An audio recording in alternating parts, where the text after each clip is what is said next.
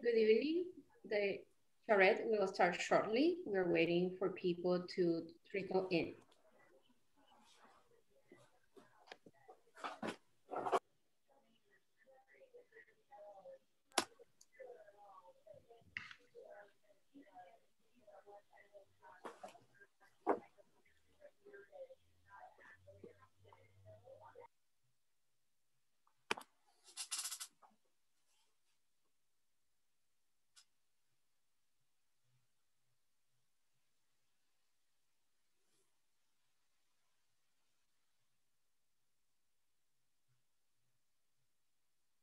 We will start shortly. We're just waiting for more attendees to log in.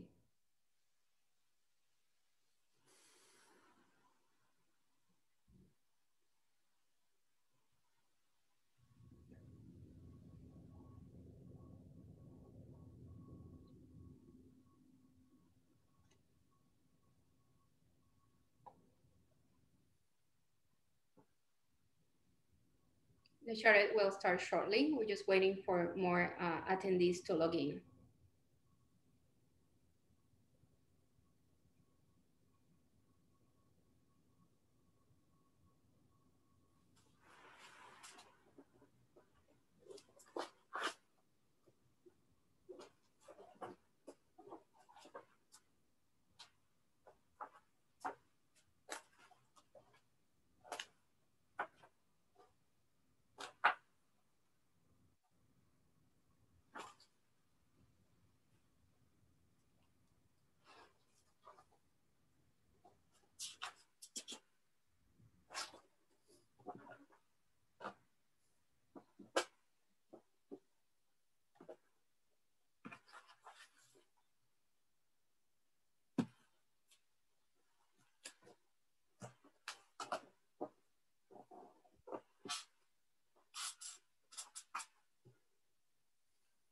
Good evening. My name is Mary Tery Vilches. I am the project manager for the strategic Miami area rapid transit smart plan East-West corridor land use visioning and accessibility effort.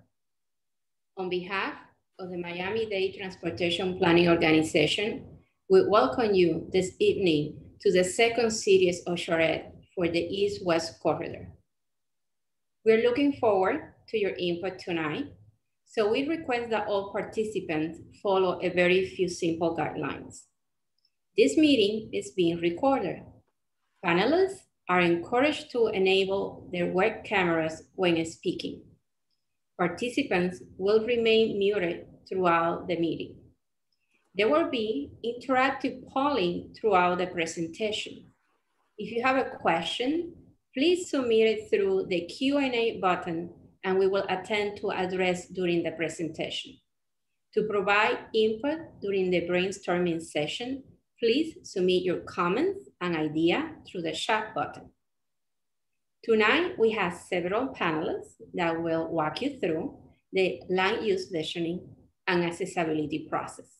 They include Wyatt Bowers from Atkins and Maria Benfeld from Pluservious Design.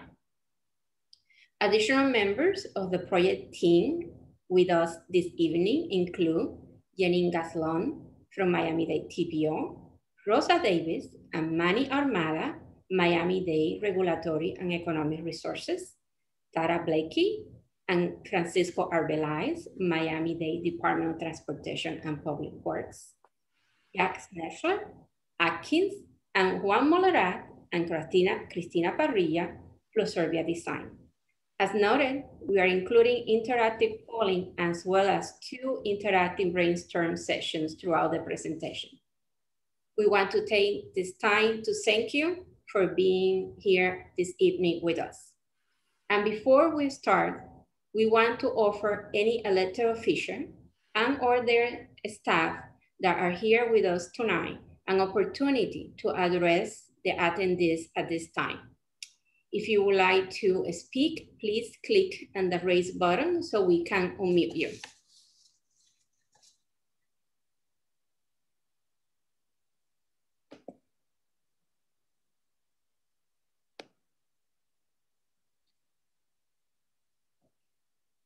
At this time, we don't see any hands raised up.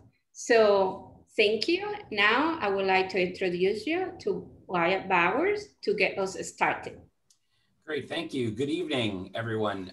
So up on the slides right now, we have the presentation agenda. You can see we've just done some introductions, and we're going to move into the East-West corridor, give you some background on the project first, and the efforts that are going on the corridor. Then we're going to dive into the land use project description and have some public input. Like I said, Mary Tery mentioned the brainstorming sessions, as well as the live polling we're going to do throughout. And then also we're going to cover some station area accessibility. How do you get to and from the stations on the corridor to areas surrounding, and also get your input on that. So let's just dive right into a little bit of the project background and the SMART plan overall. The overview on the SMART plan, the overall plan was approved in 2016 by the TPO governing board. It is focused on 6 rapid transit corridors, which emanated originally in the People's Transportation Plan, as well as 8 additional bus express rapid transit routes. There are multiple efforts being conducted as part of the SMART plan. Led by the TPO are the land use scenario envisioning and economic mobility and accessibility efforts, which is what we're going to talk about this evening. And then there are also rapid transit corridor or PD&E environmental and engineering efforts that are being conducted by FDOT and or DTPW, the Department of Transportation and Public Works. In the case of this East-West corridor, it is led by DTPW. So talking a little bit about the land use envisioning overview, the TPO is documenting the direct relationship between transit and land use for all of the SMART Plan rapid transit corridors. This is really key information and data that gets incorporated into the federal grant applications to assist and make the case for federal funding stronger. And in addition, we're looking to promote transit use and increase the mobility choices for people along the corridor who would be using the transit system. The East-West corridor locally preferred alternative. This is a federal terminology, and through the federal transit approval process, the selection of an LPA or locally preferred alternative represents a critical milestone in that federal process. And in October of 2020, the TPO adopted bus rapid transit as the locally preferred alternative for the East-West corridor. This provides a technical basis for development of transit supportive land uses, which is what we will be discussing this evening. Now, taking a look real quick at the corridor, what you see here is an overall corridor map from starting at the Miami Intermodal Center on the east or the right-hand side, going out to the Tamiami Terminal on the west or the left-hand side of the map. As noted, the locally preferred alternative BRT includes a couple of routes that would go along 836 with one extending to downtown, and then a third route which would be implemented in a second phase, which provides service along 7th Street and through Blue Lagoon. What you see in this map shows, again, the same routes, but also delineates the stations from the Miami Intermodal Center, Lejeune Road, several stations in Blue Lagoon, several stations along 7th Street extending to Mall of the Americas, and then back up onto 836 to the 87th, 97th, and 107th Avenues, and out to the Dolphin Terminal, which recently opened, and eventually out to the Tamiami Terminal, which is under construction. There will be dedicated bus on shoulder on the 836 extension, but on 836 itself, there will be center stations at the 107th, 97th, and 87th Avenue locations. I will show you a rendering in just a second of that, as well as a rendering showing dedicated transit lanes on Northwest 7th from Mall of the Americas through to Blue Lagoon. So here is a vision from DTPW of the 87th Avenue station. You can see here again, the station in the median. It would be accessed from below for pedestrians and such walking up, and then taking an elevator or escalator or stairs up to the center platforms. The buses would be able to use the median space, as well as you can see there, the left-hand shoulder, which today exists with painted red, so allowing for bus on shoulder. Now, when we're at grade, for example, on 7th Street at ground level, you can see this vision, which includes dedicated lanes on 7th so that existing vehicular traffic is not impeded.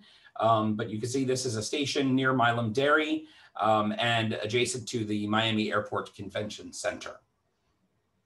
So now that we've gotten a quick overview of the corridor and the locally preferred alternative, we want to start in with some of our voting this evening. And we're going to start real quick with just some easy questions to get familiar with the process. There will be a pop-up screen that will come up. On this first question, we're asking, how did you hear about the meeting today?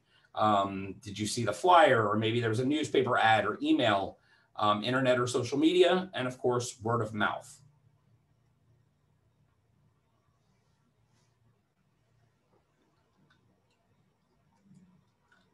Give you a few more seconds to respond.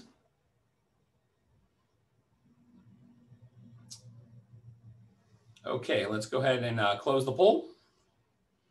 So most of you got an email. That's great. We sent a few emails, including, I think, a reminder even today, which is terrific. And some of you saw it on social media or heard about it from others. Thank you.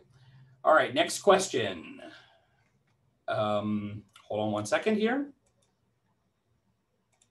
There we go. Were you familiar with the SMART plan before this meeting? Yes, no, or somewhat.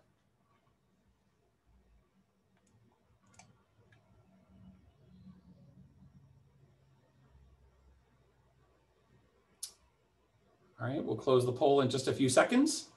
Oh, there you go. Perfect. So almost everyone has heard of it. Hopefully, the one person who voted no will learn a lot about the SMART plan this evening. Okay, let's go to the next question. How do you use the East-West corridor currently today? Do you live on or near the corridor? Do you work or attend school on or near the corridor? Do you live and work on or near the corridor? And if neither, do you travel the corridor regularly, maybe every day as a commuter, or maybe it's occasionally just to go to the airport or the shopping malls or something?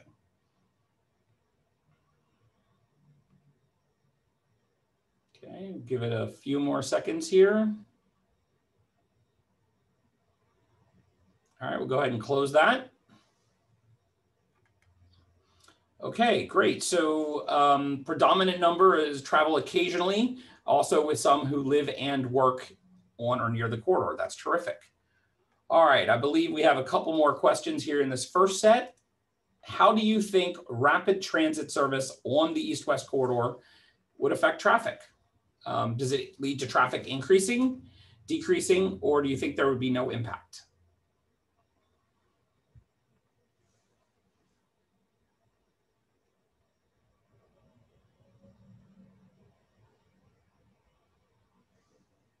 A few more seconds. All right, we'll go ahead and close this one. Okay, good.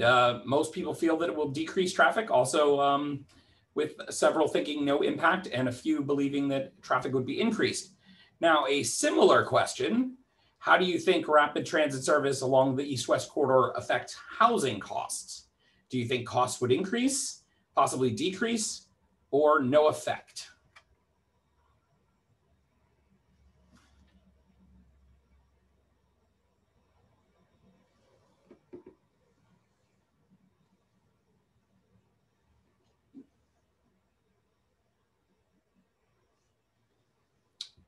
All right, just a few more seconds.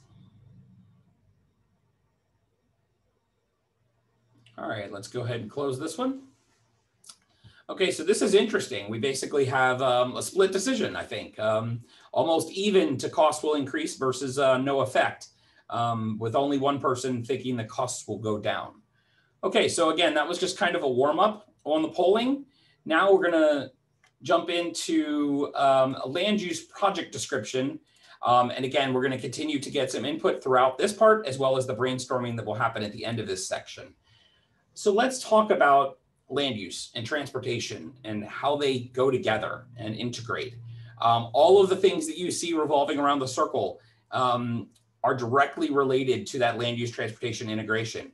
How we do housing, how we protect our natural systems, energy and climate, economic development and industry, as well as arts and culture and education. Now, the scenario planning process that we have been conducting as part of this effort started out with getting information on population and employment for 2010 and 2040. Also looking at the Federal Transit Administration's guidelines. Again, this is helpful for getting us into the federal grant process and hopefully getting federal funding to move these efforts forward.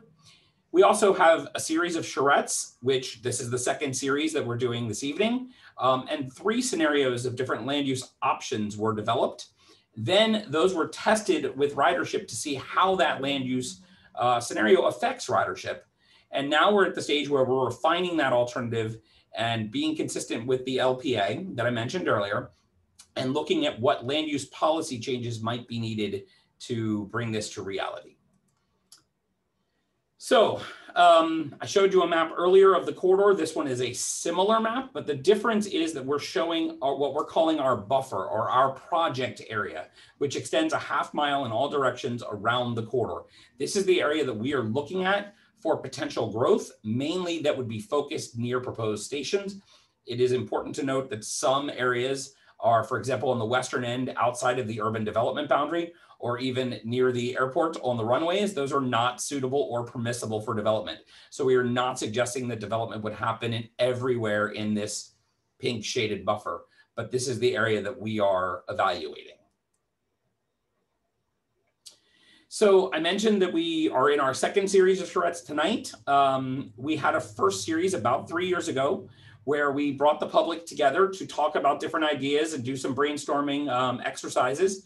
You can see here a quote from an FIU student, which was terrific in their desire to increase their attachment to the city and hoping that transportation can help in bringing that to fruition. Some of the findings that we had in the charrette, again, there were some polling questions that we asked similar to those that we're asking tonight.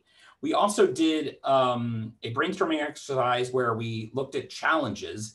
You can see, for example, the 836 barrier, the airport. Sometimes some of these challenges are also assets or opportunities, which you'll see in a second. For example, opportunities, the fact that we have the Ludlam Trail, the CSX rail line, land availability. The 836 right-of-way is also very large, which is a great opportunity. In terms of liabilities, there was concern about height restrictions. For example, because we're near the airport, we can't build 25 and 30-story buildings along this district, this corridor, especially within the runway paths. Costs for setup and operations of transit, as well as what kind of feeder routes there might be. And then thinking lastly about the assets, there are a lot of great anchors on this corridor, from the airport with pre-pandemic nearly 50 million passengers a year, to FIU with over 50,000 students attending FIU, the various malls along the corridor, the fact that we have a diverse population. Again, you see the Ludlam Trail, and mentioning the 836 right-of-way, which, as I mentioned, can be an opportunity and an asset while also being a challenge. And you'll see that this evening in how we try to tie everything together and provide access to these stations. So let's dive a little bit into the land use scenario development, just to give you a little background on the process. So we start with a 2040 population projection that is based on natural growth. Keep in mind that Miami and South Florida, and Florida as a whole, continues to grow and will continue to grow with or without these transportation investments. In the case of our corridor, we're expecting growth to go up about 20% to 93,000 people, and employment to grow by 40% up to about 96,000 jobs within that corridor buffer that I showed earlier. Now, the land use scenarios that we developed were to support different alternatives that were evaluated during the rapid transit corridor study. And again, this evening, we now have a new scenario that's been developed in support of the LPA for bus rapid transit that we're going to ask for your input on. But I want to take a second before we get into that and just step back and talk about transit-oriented communities and what they look like. So what we're talking about is generally higher densities, moderate to high density areas that are near transit stations. You can see on the map of the graphic, I guess on the right, a transit core that extends about a quarter-mile out. That's about a 5-minute walk for most people, with a transit neighborhood extending about a half-mile or 10 minutes out.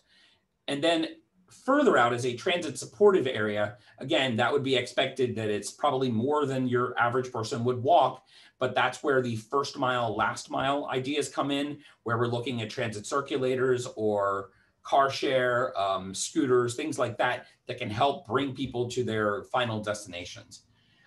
It is worth noting, and I'm going to show you this in just a second, that not all of these, many, in fact, of the transit station areas that have developed over time are not perfect concentric circles, of course. In some cases, they in fact lean to one side or the other of the station.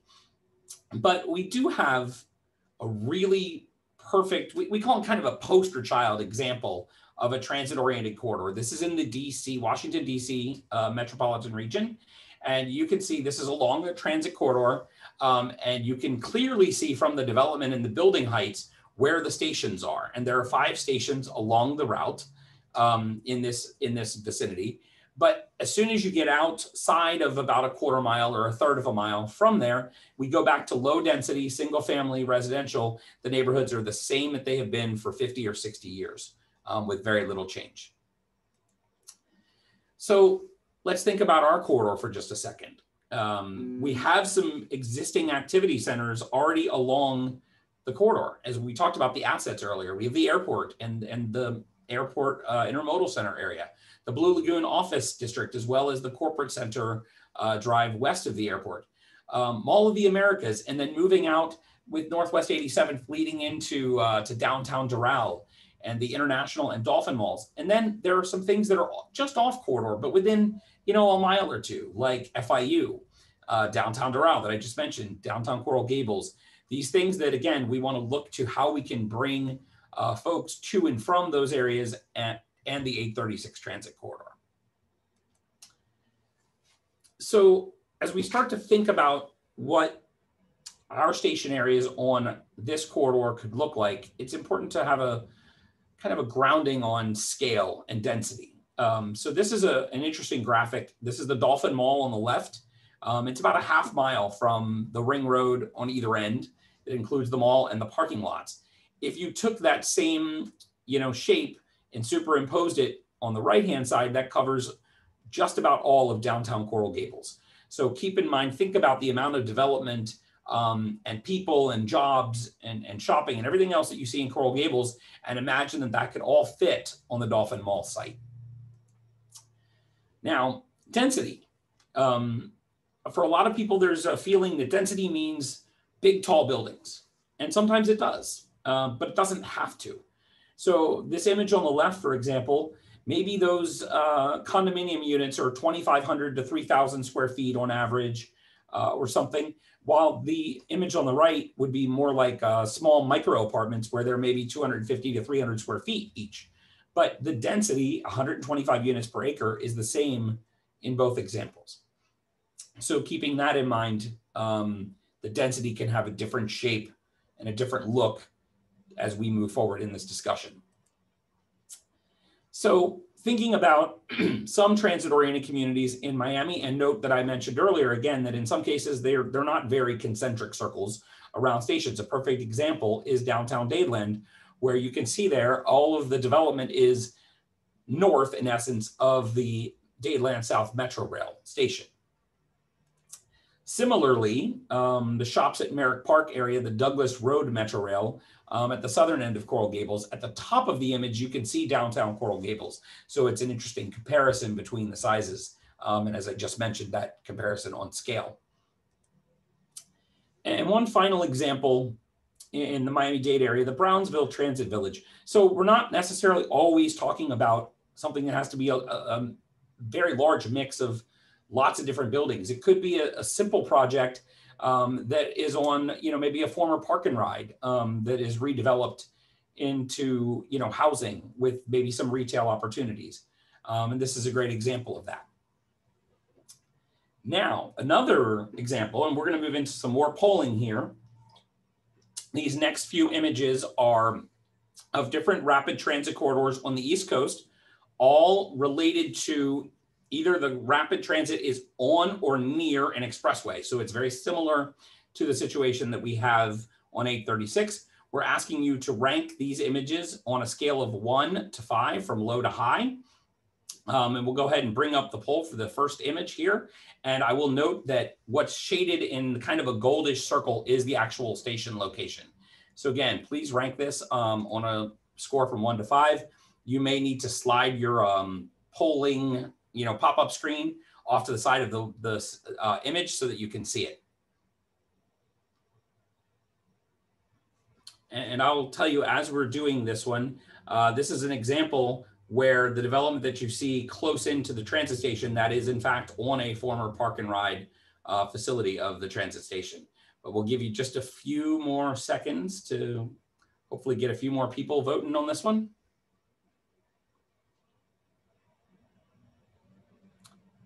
All right, let's go ahead and close the poll. So it looks like this is kind of a middle of the road, answer. That's kind of what I might have expected on this one. And I'll tell you that this is in the Baltimore area. As I move to the second image, we're going to start this again. Same question, rank it low to high. What you can see here is and we'll bring the polling up, but you can see the transit station to the right-hand side of the image there. Also, most of the development that's occurring, you can see some under construction, is moderate, mid-rise, 4 to 6 stories. But you can also see some single-family homes to the edge, as well as some natural areas. So again, it's focused fairly close to the station area. There is a decent amount of surface parking. This is a growing transit-oriented area. Give you about 10 more seconds on this one.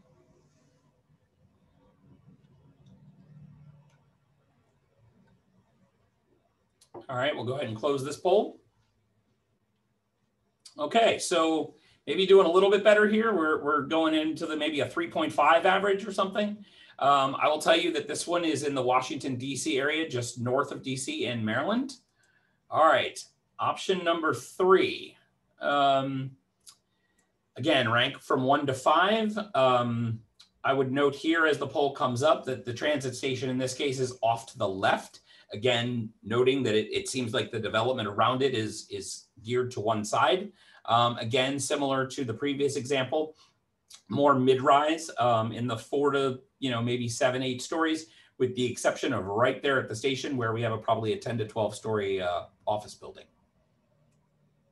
And you can see some townhomes as well as some apartments, as well as some even probably big box retail. We'll give you just a few, maybe another 10 seconds on this one.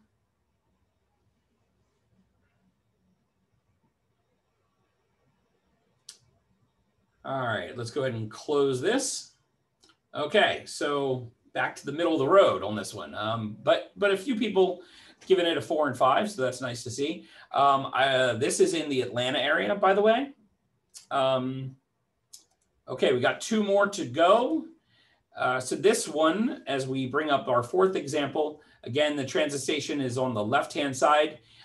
You can see there the expressway near the bottom, very large expressway.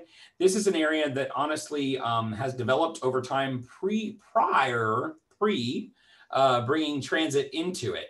But heavy, rapid transit has entered the area over the last few years, and development has grown.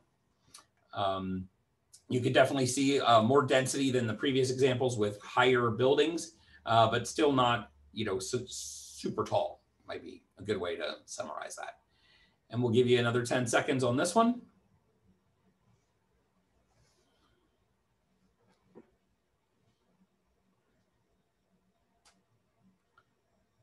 Okay, let's go ahead and close this.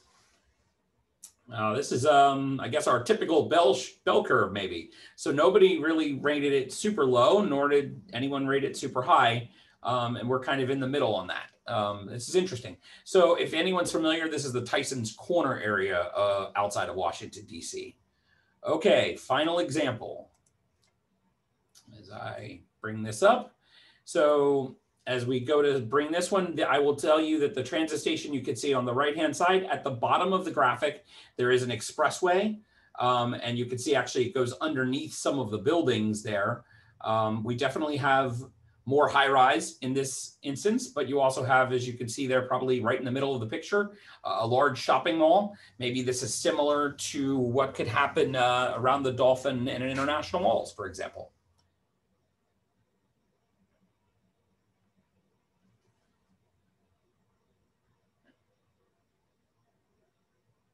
I will give this another 10 seconds.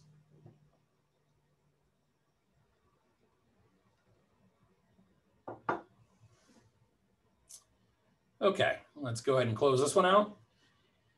Okay, so interesting. So it's probably maybe rates higher than the others, but definitely still some people who, you know, ranked it in the lower to middle. And for anyone who's familiar, this is the Buckhead area in Atlanta and the Lenox Square Mall and the Lenox MARTA station. All right, so now I'm going to close our polls and we're going to move back to our corridor and start to take a look at our corridor as it comes up here on a little video. You'll see the line extending from the Miami Intermodal Center all the way out to the Tamiami Terminal again, with stations at Lejeune, several in the Blue Lagoon area, dipping down along 7th out to Mall of the Americas, and then back up on 836 at 87th, 97th, 107th, and again, the Dolphin Terminal. So now let's talk for just a few minutes about the scenario that we developed for our transit supportive scenario consistent with the LPA. What we've expecting in our estimate here is a 2040 stationary population target of 113,000. Now keep in mind, I mentioned earlier that we were already going to have about 93,000 in this corridor without the transit investment, for example. So we're expecting that this would be an increase of 20,000 over that natural growth, most of which we are projecting that station growth would be focused at the stations that are shown highlighted in circles on your map there, at the Dolphin Terminal, 107th and 97th, and at the MIC in the first phase. And as the second phase of the BRT is implemented, then we would also look to see growth happening along the 7th Street corridor. So keeping that in mind, again, 113,000, which is an increase of 20,000 focused at these station areas. And now I wanted to ask you, how do you feel about that? Are the population targets too high for this corridor, too low, or hopefully did we get it about right?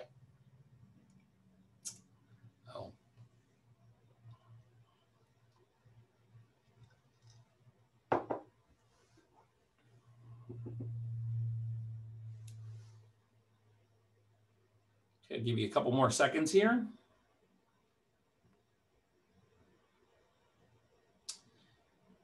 All right, let's go ahead and close this one. So interesting. We have a few people who believe too high, also some who think it's too low. And maybe in the Goldilocks world, we got it about right. But that's, you know, we'll have some opportunities to comment about that as we get into the brainstorming in just a few minutes and help us to think about, you know, if it's too high or too low, or maybe we got the stations wrong and you'd like to see the growth in a different area. So we'll take into that as we get into the brainstorming. But next, I want to ask you about employment. It's kind of a similar question. Again, we mentioned that we were expecting about 96,000 employees by 2040 in the corridor with natural growth. So in this case, with the investment of bus rapid transit, we could expect perhaps another 23,000 above that. Again, the phase 1 growth at the same stations that mentioned earlier along Dolphin Terminal, 107th, 97th, and the MIC. And again, with the investment of the second phase, growth that could happen along the 7th Street corridor. So similar question, how do you feel about the employment targets that we've developed? Are they too high, too low, or maybe about right?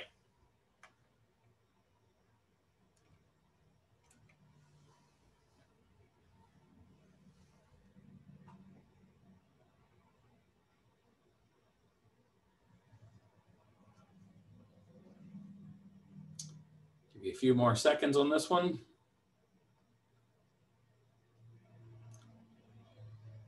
All right, let's go ahead and close it. Okay, so in this case, it seems like we might have gotten it about right. The predominant answer seems to think we were in the right range. That's great. Again, we'll be able to take comments as we get into the brainstorming and think about that. But now I want to just kind of step back into the types of stations. And I showed you some images before, but not every station is the same. Not every station area is the same. So in Miami-Dade County, we've developed generalized station typologies. And you see, for example, a regional, like in downtown, the Government Center in Miami Central Station. Metropolitan, which might be more like what you would see at Dadeland South, or even a community station where densities would be a little lower. And I know the image there is taller buildings, keeping in mind that on this corridor, because of the airport, some of our densities and heights would not be as shown on this graphic. So when we think about our corridor and we think about regional station areas, the only one on our corridor that we think is a regional station is the Miami Intermodal Center. And maybe in a density example would be similar to downtown Coral Gables, with residential focused on higher density and multifamily uses, with non-residential focused again on high-rise buildings, and keeping in mind that at the MIC, we might be more like mid-rise buildings because of the airport. But the key is that we have minimal surface parking, that most parking is in structure or below grade even. As we think about metropolitan station areas on our corridor, we think there's about 5 of them maybe. And an example might be the kind of development intensity and density that you see in South Beach. Residential focused on mid-rise, again, multifamily predominantly, with non-residential focused again at mid-rise buildings, with hopefully minimal surface parking and aiming for on-street as well as structured parking. And then finally, at the community scale stations where we have the most on this corridor, we have 7 of them. This is where the residential is focused on low rise multifamily, but also where some single family residential could be introduced. And again, the non-residential is focused on low rise buildings. There would be surface parking, but ideally it's behind the buildings, as you can see in the example image from Miami Lakes. So these are just some thoughts of how we are scaling up the various stations. And now we're going to move into our interactive brainstorming session. I'm going to stop sharing my screen in just a second so that Maria can bring up hers. But what we're asking you to do is put any ideas that you have in the chat, and we're going to be able to put those up on screen. But also, if there's any questions that people have asked, go ahead and put those in the Q&A, and we'll try to address those at the same time. And I'm going to stop sharing now.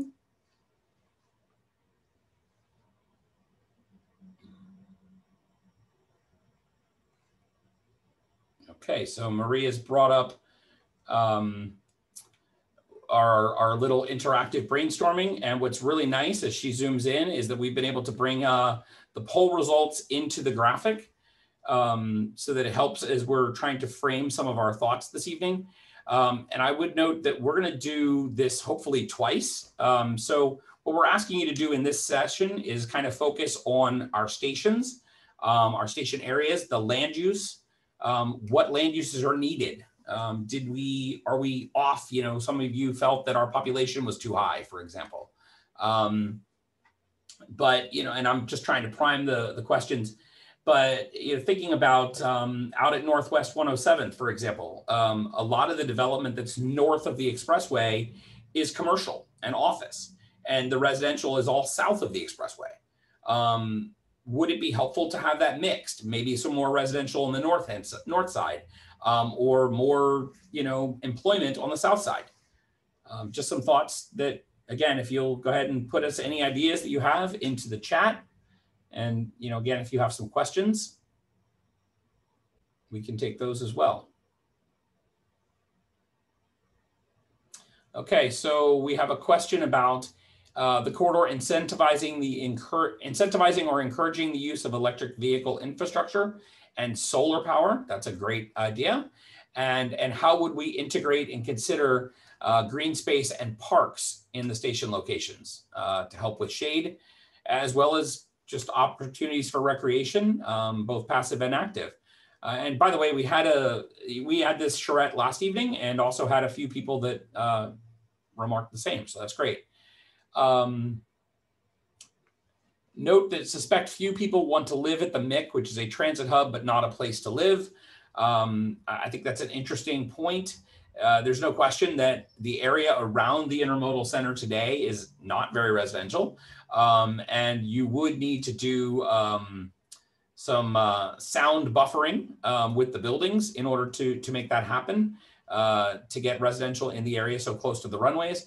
But I can tell you that there are obviously lots of hotels in the area. In fact, I quite often stay there when I'm in town in that area. So there might be some opportunities, but it's definitely a point. There was a effort done by the county several years ago and called the Palmer Lake Area Plan, which is that area east of the MIC. Next comment that came in, I feel that to better enjoy the benefits of additional density around the station, what types of neighborhood development should seek to minimize surface parking, something like Coral Gables, less like Miami Lakes.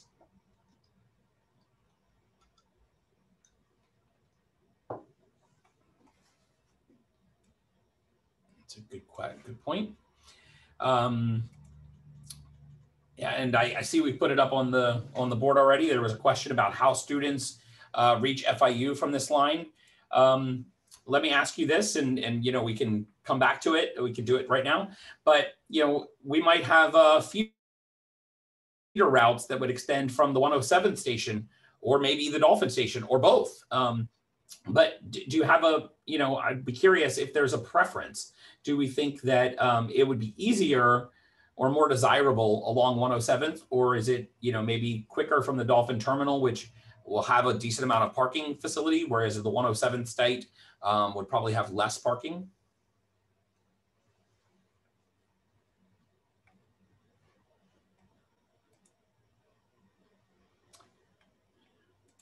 Okay, you can see we're drawing these in as we go.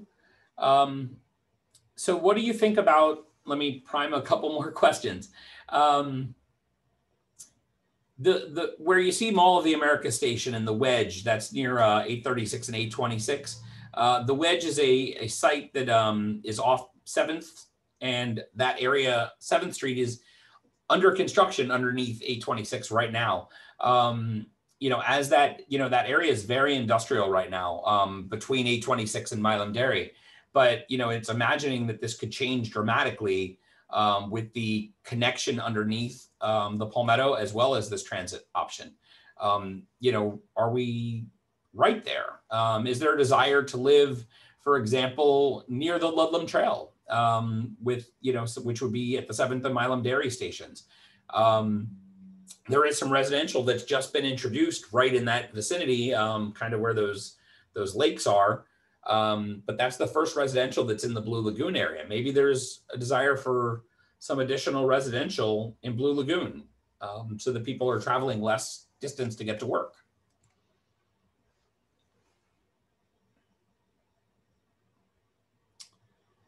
And then in the questions and answers, a good one. Is potential growth driving the plan versus serving existing activity? And that's an interesting question. I think we're probably looking to try and do both. I think it obviously for a transit, service to be successful, it needs to serve the folks that are there today. Many of the images that I showed of development around transit stations elsewhere, and even with Miami-Dade, for example, downtown Dadeland, most of that didn't happen it happened over the last 20 years, even though the system has been in place for probably about 45 years now, I guess. So it's an interesting question.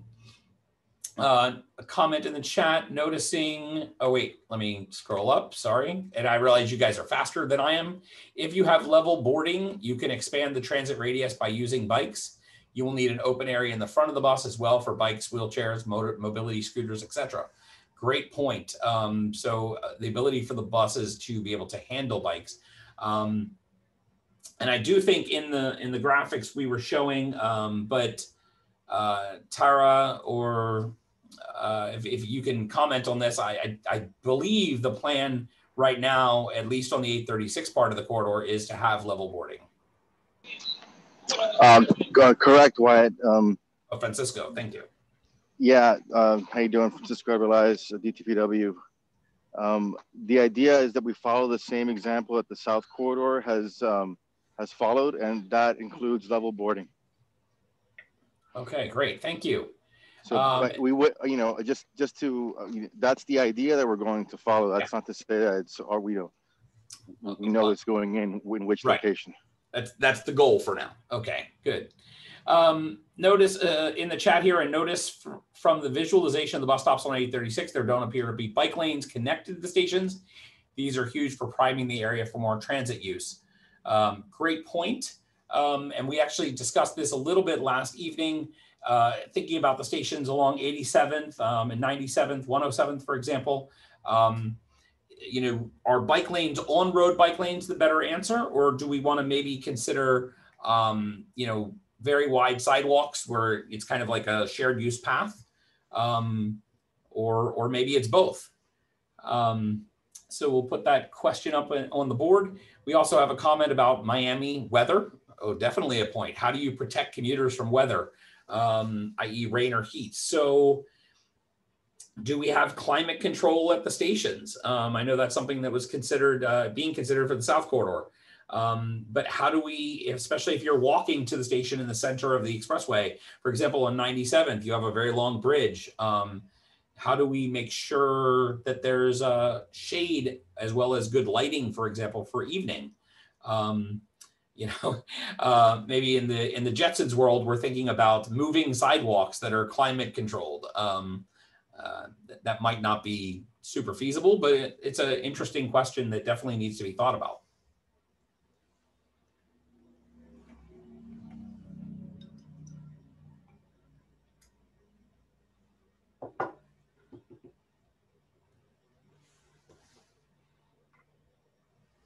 Comment back, a shared use path can be used by cyclists that are not comfortable riding on an unprotected bike lane. So that's a good point for maybe having both types of facilities. And I would note that, the Ludlam Trail has been drawn in, but keep in mind, there's also a trail along 836 on the western part of 836 on the north side near the CSX rail line. And so that could be a great east-west opportunity and how we connect that in with the transit. And then a comment that's coming in, which is getting us right into where we're going to go next, thinking about art and gardens and green common areas. So we're going to talk about, and we've been doing a lot of this already, talking about accessibility, which we'll get into in just a minute. But I want to give a couple more seconds or minutes for people's thoughts. There's a question about, are there preparations for future circulation, drop-off of autonomous cars and buses as a reason to not need as much surface parking? Good point. And then noted, yes, the Kitty Rydell Trail is from 87th to 107th. That's the one I was referring to, and we've drawn that in.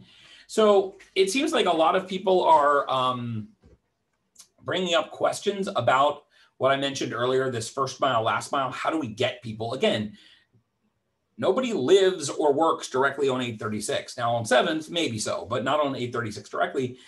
So getting people to and from those stations to their origin or their final destination is going to be really important.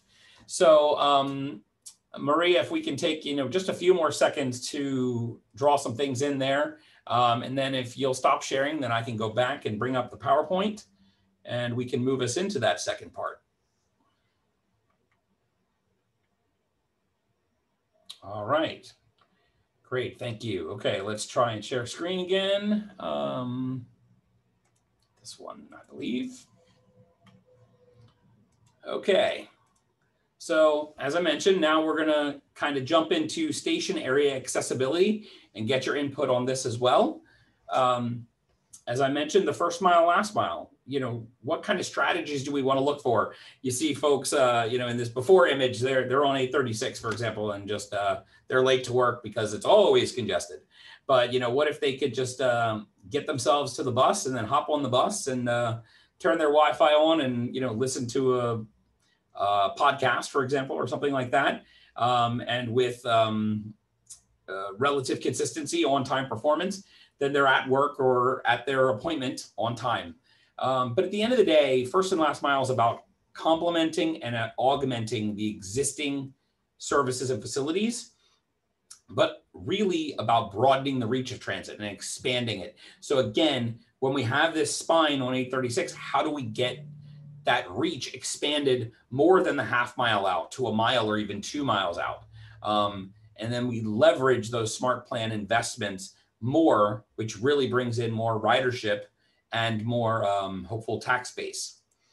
So when we think about the east-west corridor, this is the image from earlier that shows the line and the stations, but you can also see now flashing extensions out to, as we mentioned, FIU, maybe the Nicholas Children's Hospital, maybe downtown Doral and City Place, down to downtown Coral Gables. If you think about it, downtown Coral Gables is only about 2 miles from the Lejeune station. So it's within that range of, even though it says first mile, last mile, but we're really talking about things that are within a couple of miles. Maybe it's serving the Miami Springs area. So these are some of the things that we want to think about. What are some of the destinations you might want to get to, and how do we best accommodate that? When we're thinking about pedestrian strategies, safe crossings, wider sidewalks, shade, as we mentioned, pedestrian amenities, universal design so that it's available for people of all abilities. And then, do we have a mix of uses and a vibrant ground, pedestrian atmosphere, which has been shown that people are willing to walk longer distances with there's vibrancy to look at. In terms of bicycle access strategies, are we thinking about, again, shared use paths, separated bike lanes, secure cycle facilities, lockers at the stations? Do we have bike share and maybe scooter share and those kinds of things available? Do we have bicycle repair stations and other facilities and connections that help ride people to the stations? In terms of transit, again, some people are going to arrive at this spine transit taking a bus, a feeder bus, or maybe a circulator shuttle. And how do we integrate those services so that there's minimal transfer waiting time? And then when you're at a waiting area, is it safe and comfortable, which gets at the questions that were mentioned earlier about climate, for example. But also keeping in mind that, this corridor and several stations on this corridor are going to be somewhat geared maybe to the automobile. So do we have parking? And how much parking should we have? How much do you accommodate for pickup, drop off and things like Uber and Lyft and taxis? And then if you have the auto component, how do you ensure that we are calming that traffic so that it's still creating a somewhat comfortable pedestrian environment? When we're talking about when you're like right at the station, the wayfinding, pedestrian scale, where is the elevator? If I can't go up the stairs, how do I find that? Where's the best entry point for me that minimizes my walk distance? At the same time, for parking, what's the best entrance for pickup and drop off versus maybe long-term parking? Those are important signage things to keep in consideration. Safety and security, we've talked about it. If we're talking about comfortability, we want shade and landscape, but we also want lighting. It's going to be really important, especially in the evenings. And keeping eyes on the street, which is a key feature, especially on the 7th Street corridor, where we do have some uses, but there are going to be some potentially decent distances people will need to walk on the 836 line, and making sure that they feel safe and secure in that walk. And then at the station itself, there's maybe some amenities. Do you have newsstands or kiosks to pick up a donut or, a cup of coffee on the way to work? Do you have an open space or plazas? Do you have public art and other visual enhancements to keep people entertained, for the lack of a better term, while they're waiting for the transit. All right, so now we are back to polling for just a few questions about what we just talked about in terms of access. And I want to start this with, which east-west corridor station are you likely to use most often? Now, I will note there are more than 10 stations on the corridor, but we are limited to only 10 options. So you can see there that the 7th Street West stations have been combined together, as have the 7th Street East stations and the 2 Blue Lagoon stations, which has enabled us to get to 10 options. So if you'll take a few seconds to think about this, which one station you might use more often than others?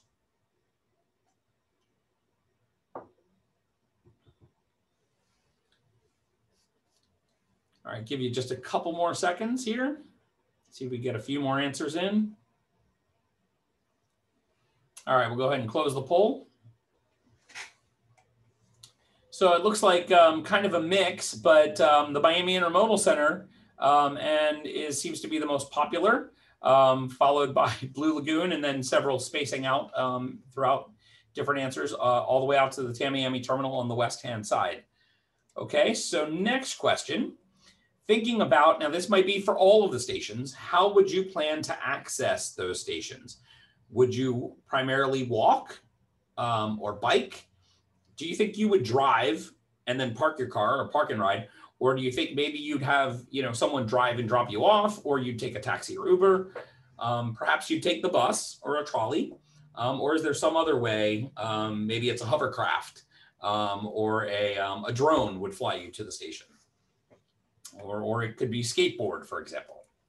And I would submit that like a scooter might fit under bike, but you could also put that under other. So we'll give you about 10 more seconds on this one.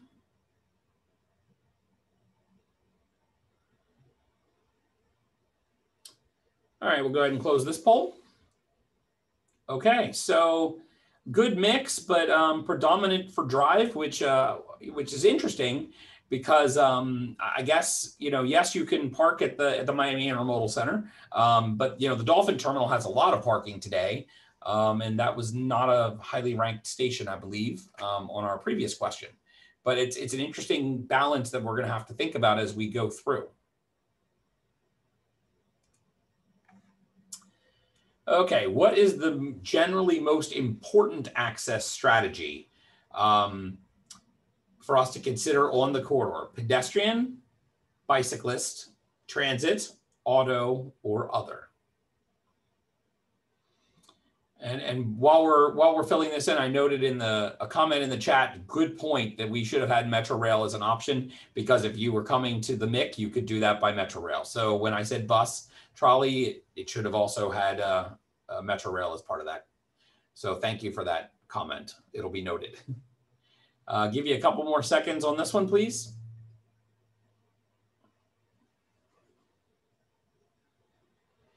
All right, and we'll go ahead and close this poll.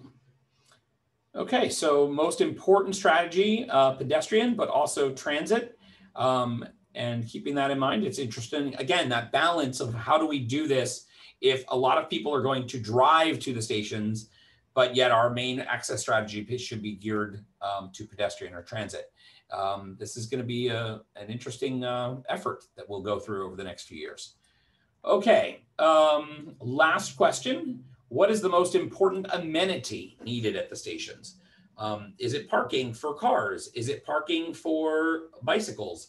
Wayfinding signage. These are the things we just showed you. Shade, lighting, plazas for gathering, kiosks for food and convenience, public art.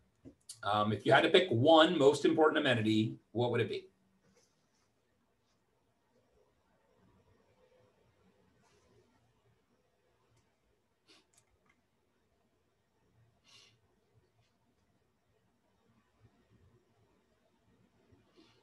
Okay, give you just a few more seconds on this question. All right, we'll go ahead and close this poll. Okay, so we've got an interesting mix. Again, auto parking and shade as our top answers, with lighting and a few others dribbled in there. So keep in mind those questions and thoughts as we move back into our online engagement. And I will note that there were a few things that came in the chat. It's another great point that your origin method of arrival at a station may not be the same as what you use at the end. So maybe you take the bus to the Dolphin terminal, but your end arrival station is Government Center, and from there you walk to your office. But I'm going to stop sharing, and we're going to go back into the interactive brainstorming, and we're going to put some more thoughts up on the Miro board, and again, use the chat function or the Q&A. Hey, Maria, we're ready for you.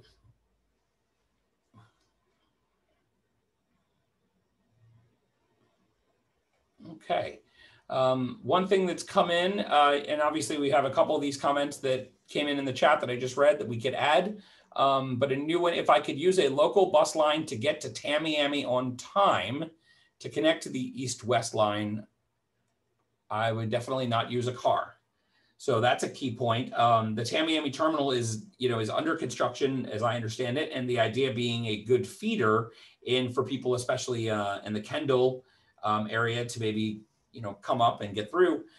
So it's an important having reliable local bus service that brings you to that point. Okay, any other thoughts again about access? We talked a lot about bikes earlier, but we were just discussing parking. So what stations should have, for the lack of a better term, a robust amount of parking? Again, I mentioned Dolphin Terminal, for example. There's a lot of surface parking at that station today. It could be that over time, and this was true with some of the examples I showed you earlier, they were on surface parking, and then over time, it went to structured parking, which allowed for also some development to happen near site. But what are some stations that we should focus on for parking?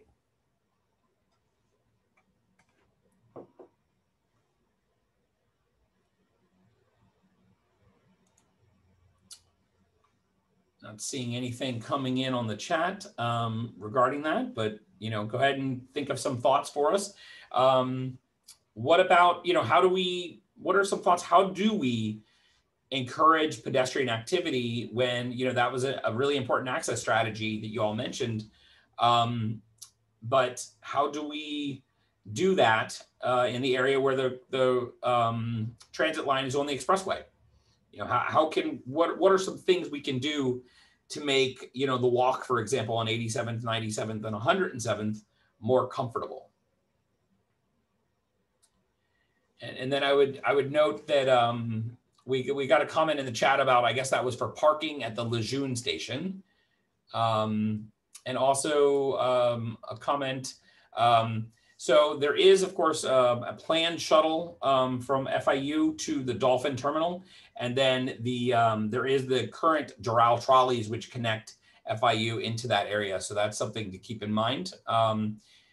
And we asked that question earlier about which station might be best to get to FIU. Is it Dolphin or 107th? Suggestion came in for parking garages that might have green roofs or solar on top. Great comment.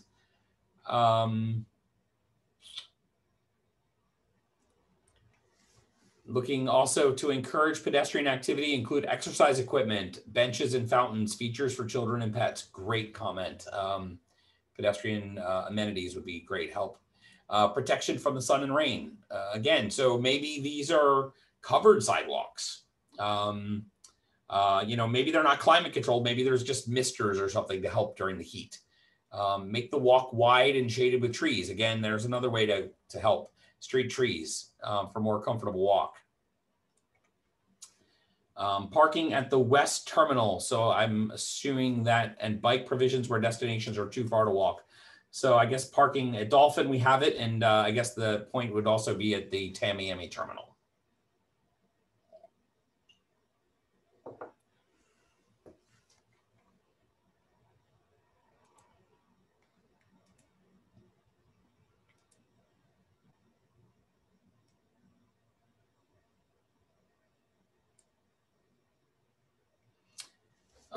Bike parking must be covered, close, and convenient. So so I guess we're talking about, does it need to be lockers? or are we just talking about a covered bike facility? You know, if you've ever been to the Netherlands, for example, you know, it's a very bike-friendly country. They literally have in Utrecht now a bicycle parking garage that holds about 20,000 bicycles. And I took a tour of it a few years ago, and you literally, like you do at an airport garage or something, you come in and it tells you where there are spaces on what level, and you get your locker. I don't know that we need something quite as robust, but definitely maybe covered bike parking is key. Rain gardens, green infrastructure to help manage future heavy rainfall and support pollinators. That's a good green comment. And then I guess related to the bike parking, covered from the rain, but as close as the parking. Good point. So keep the parking for bicycles and pedestrians, or bicycle parking, as close to the station as possible.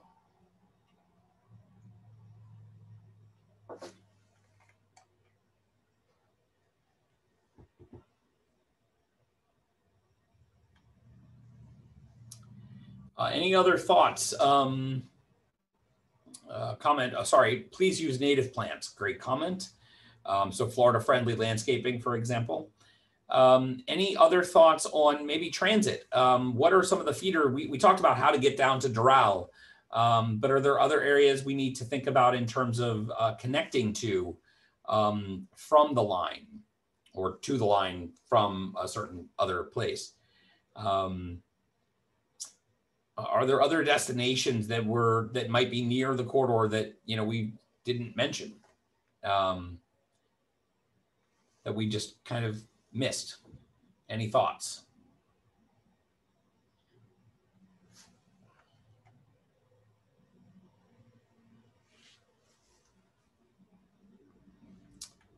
Okay, protected bike lanes, good, within some reasonable radius of stations not shared with roads. So that's a point for physically separated bicycle facilities, whether those are at grade on the road or as side paths. And I think that may be a really strong key component, especially thinking about, for example, at the 87th Avenue, that interchange was just reconstructed a few years ago, and it's quite wide on 87th Avenue. And so keeping that feeling comfortable and safe for pedestrians and cyclists will be a key point for us in this effort, as well as working with DTPW. Pedestrian-friendly stations, covered, shaded outdoor seating, and cafes, etc. Good point.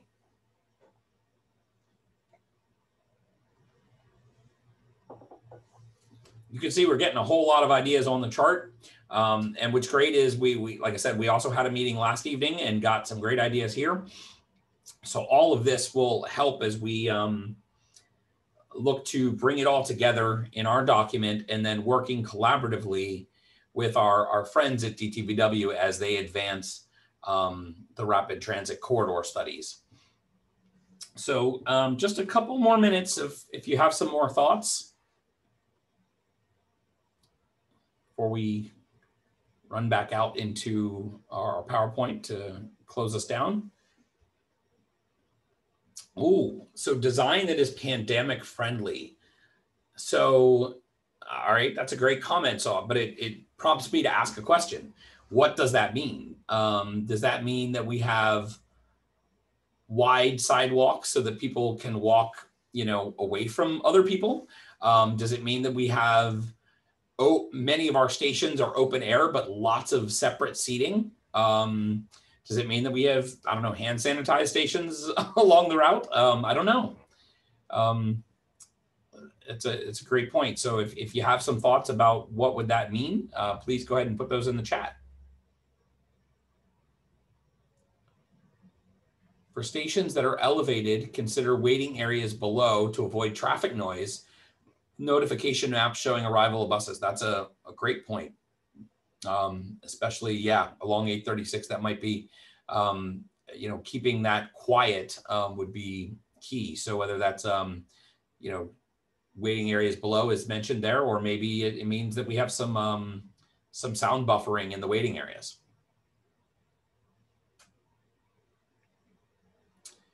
Okay, some comments I think into the pandemic, but also to resiliency, air circulation, natural ventilation, cooling centers, ideas for stations to explore.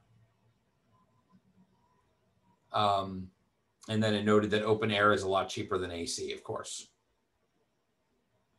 So maybe just good natural circulation is the best answer.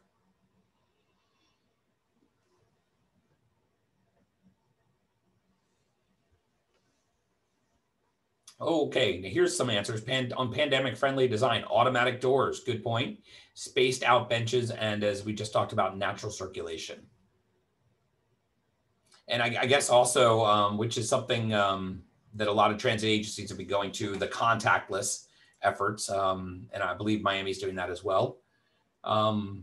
We do have a question that came in. Will there be any more dedicated bus lanes along major arterials leading to the stations?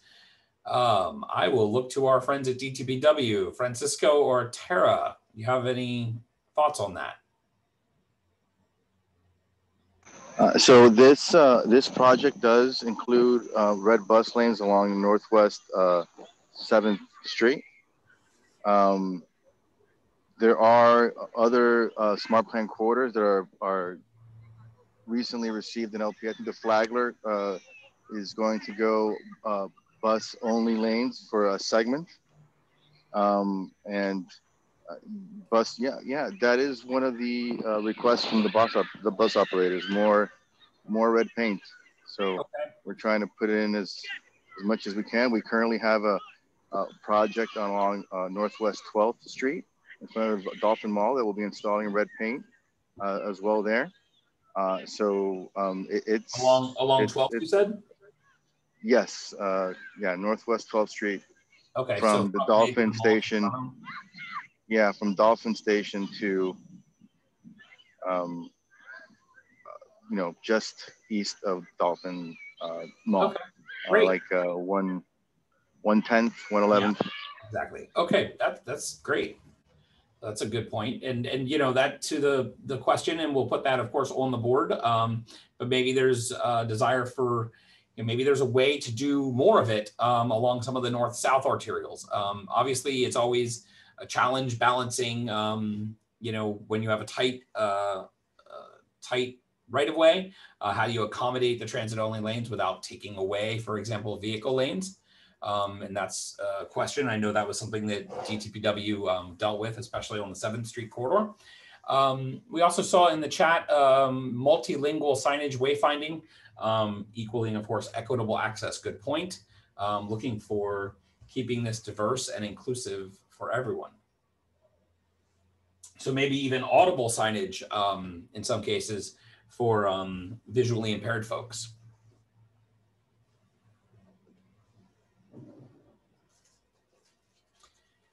Okay, and then we say an east-west path, an east-west path, there we go, is needed to complete the bike bed Miami Loop. Yes, I was taking a look at the Miami Loop and some of the recommendations from that just the other day. An extension, for example, of the Ludlam Trail going east-west, and if we can connect that into the existing trail along 836, that would be a terrific opportunity. And there are examples globally, worldwide, of BRT systems, for example, that have been able to incorporate shared use paths near or adjacent to them. So that is something that could be looked at. In this case, probably not in the middle of 836, but maybe to the north of 836 where the current trail is, and extending that and connecting with Ludlam. All right, let's give it another, say, 2 minutes. If anybody else got last minute questions, thoughts? All right, so another thing, electronic tracking of buses on smartphones and display screens in or near stations and audio to arrive time. Perfect. Definitely need to have those next bus connections in Google Transit and things like that. Move It is a worldwide app that's used by a lot of folks. But definitely arrival station. You know, you could see if you knew that the bus was coming, you could, you know, quickly run if you needed to get there and not miss it. But at the same time, the plan that DTPW has, you know, buses coming every, you know, 10, 15 minutes or so. So hopefully waiting time would not be too bad.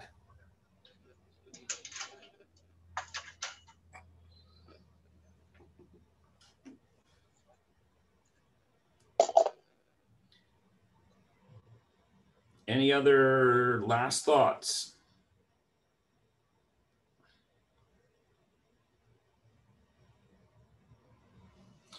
Okay, a dial on the bus telling them how fast to go to get to the next station in time. Well, that's a good point. Yeah, a way for the buses to make sure that they're able to stay on time. Okay. Maria, do we think if we've got everything, we'll go ahead and stop sharing and then I'll bring the PowerPoint back up as soon as I find my ability to do that. There we go.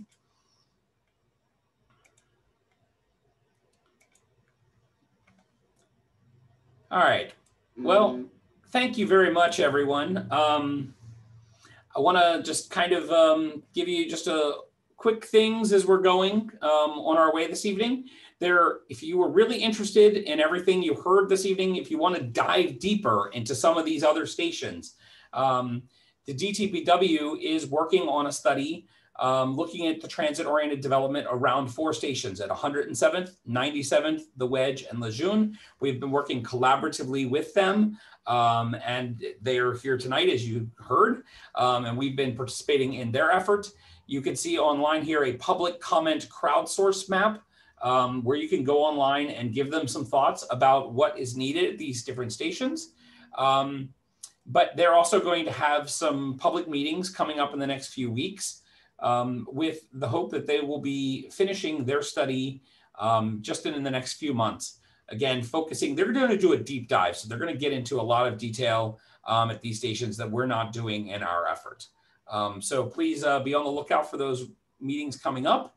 And I'm going to now turn this back over to Mary Tery to close us out. Thank you, Wyatt. Thank you for everybody to join us this evening. If you have any further questions, please, our contact information is on the screen right now. Feel free to send us a question. And I would like again to thank you, everybody. Have a wonderful night and be safe. Thank you. Mary Tery, real quick, Tara has put in the chat the link to the crowdsource map for everyone.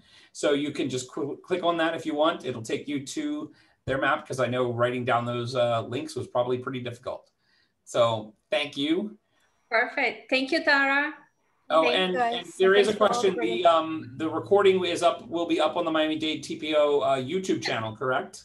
Yes, Eric. Yes. The recording will be available on the YouTube TPO channel and via our TPO website. So the recording from today and from last night will be available.